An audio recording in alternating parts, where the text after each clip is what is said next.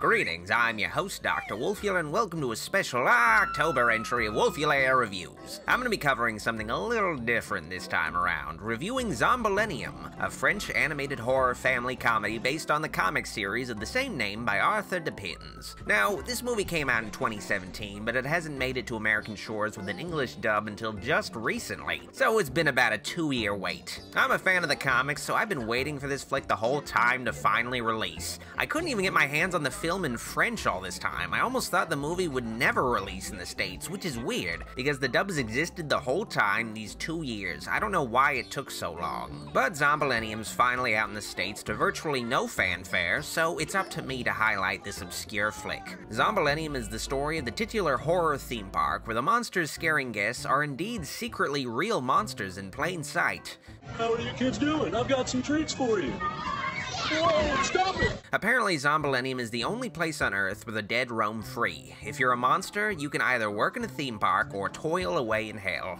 What's the difference? Now, if you're familiar with the comics, the film retains many of the same characters, but it has a very different story, centering around a different main character. In the comic, the main character was Aurelian, but in the movie, he's been replaced by a new character named Hector Sachs, a busybody safety inspector and single father who I guess makes for a more compelling central character of a family film compared to the passive main character in the comics.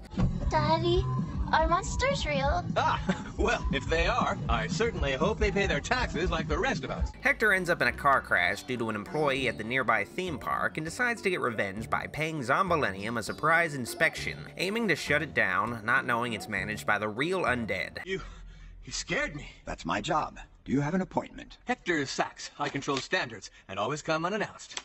That's my job. And he ends up joining their ranks and making an orphan out of his daughter Lucy. Hector ends up being bitten both by the vampire director of the park and a werewolf executive out of indecision of what kind of monster he should be. I'm going to send a report to General Inspection and... $10 he lands on his feet and he's a werewolf. $10 he turns into a bat and he's a vampire.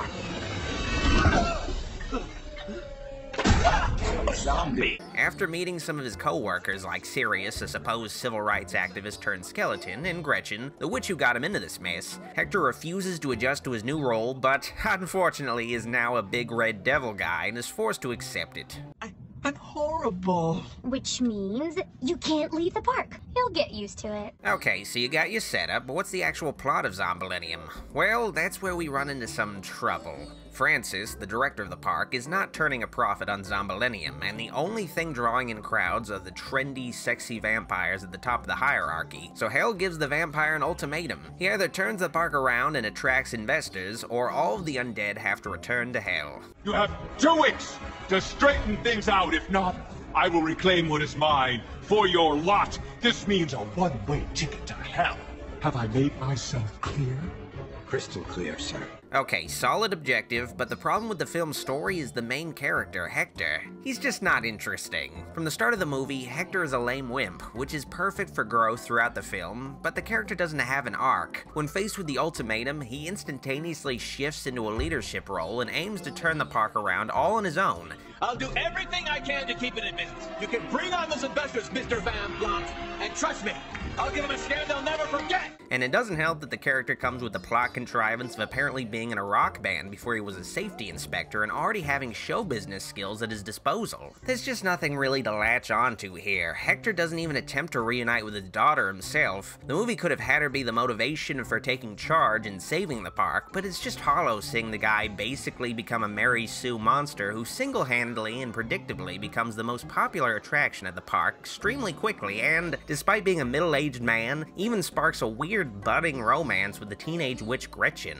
Gretchen herself is pretty much the mascot of the comics and is supposed to be this badass witch, but she doesn't get explored much or get to do much herself. So, you're selling balloons? No, I'm walking them. The English dub for Zombillénium itself is decent for the most part, but a lot of the delivery is kinda wooden and doesn't really help sell the characters and humor.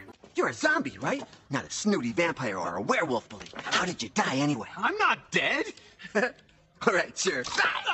Of course, there is a villain standing in Hector's way to make things a little more interesting, but it's a really shitty villain, I gotta say. Basically, it's an obvious parody of the vampire from Twilight who's jealous that he's no longer getting the spotlight and that Hector is stealing his girl Gretchen, so Twilight Vampire aims to take over the park himself. The future of monsters is romanticism, sensuality, passion, mystery.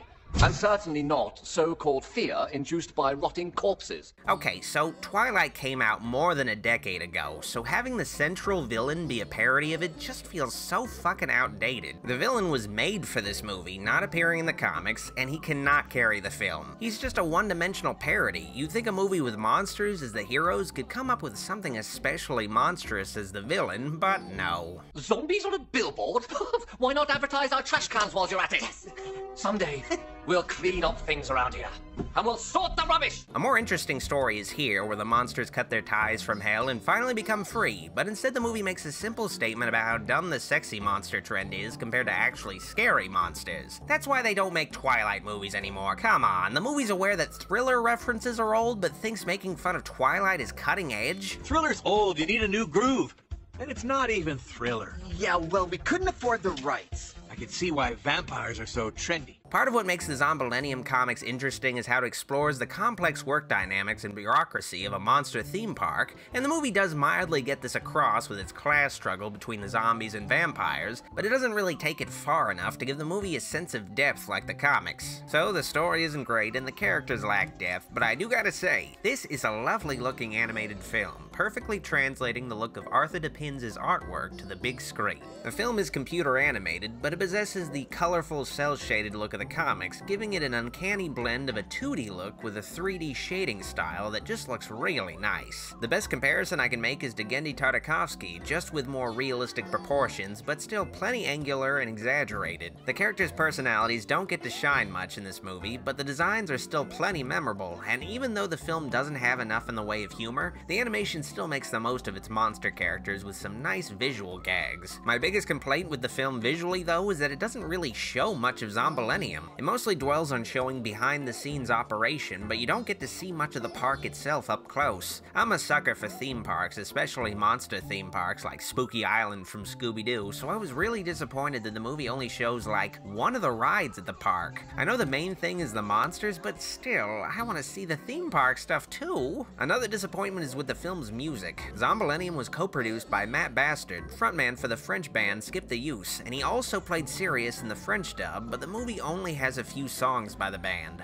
There was an opportunity to put more songs by the band to pep the film up, but mostly musically, the film just has a really generic score. It sucks too, because one of the first Zombillénium things was a music video made for a Skip the Use song, so it's unfortunate that it doesn't have more songs. Overall, Zombillénium is a nice looking animated movie that isn't bad, but it just feels kinda shallow, unfortunately, like this movie's holding itself back for some reason. There's great potential here, but the flick doesn't see its ideas all the way through, and there's nothing to really latch onto. The movie also has a weird tone where it's got some dark adult themes involving actual biblical hell that might not appeal to kids, and a bright peppiness to it that probably would turn off most adult horror fans, so it doesn't really do a good job as a family film where it can appeal to kids and adults alike. Power's here, you pour the sugar in here, you grab a stick and spin it like this, and voila! You don't need a master's degree to use this machine. So long, buddy. I think I used to be a pharaoh. It's disappointing because the movie looks so good, but the stuff beneath the surface just doesn't do its visuals justice. If you are a fan of art and animation, I definitely recommend seeing Zombillénium just for how it looks, but I'd say read the comics first before giving the movie a watch. They're much better, but definitely support more indie animated horror stuff like this if you can. I will say though, if you're a horror fan who's a parent or needs to babysit some kids around Halloween, seek Zombillénium out if you're tired of having to play Cars or Frozen for the millionth time. You might get a little more enjoyment out of it, and even spark an interest in horror for the next generation. I give Zombillénium a California adventure out of Disneyland. If you like this October video, like it, but if you loved it, subscribe for more and click the bell icon to keep track of future uploads and streams. Make sure to follow me on social media on Facebook, Instagram, and Twitter at Dr. Wolfula. Also, make sure to download the Popbase app on iOS and Android to hang out with a virtual me, complete with games, quizzes, video commentaries, and answering your questions and suggestions. Finally, finally, if you can, support me in the channel by pledging to my Patreon, where you can get some exclusive goodies and early access to videos. I'd like to thank my Platinum supporters on Patreon for their pledges. The channel would be nothing without their support, and it's greatly appreciated. I've been your host, Dr. Wolfula, signing out. See you all in the next October video.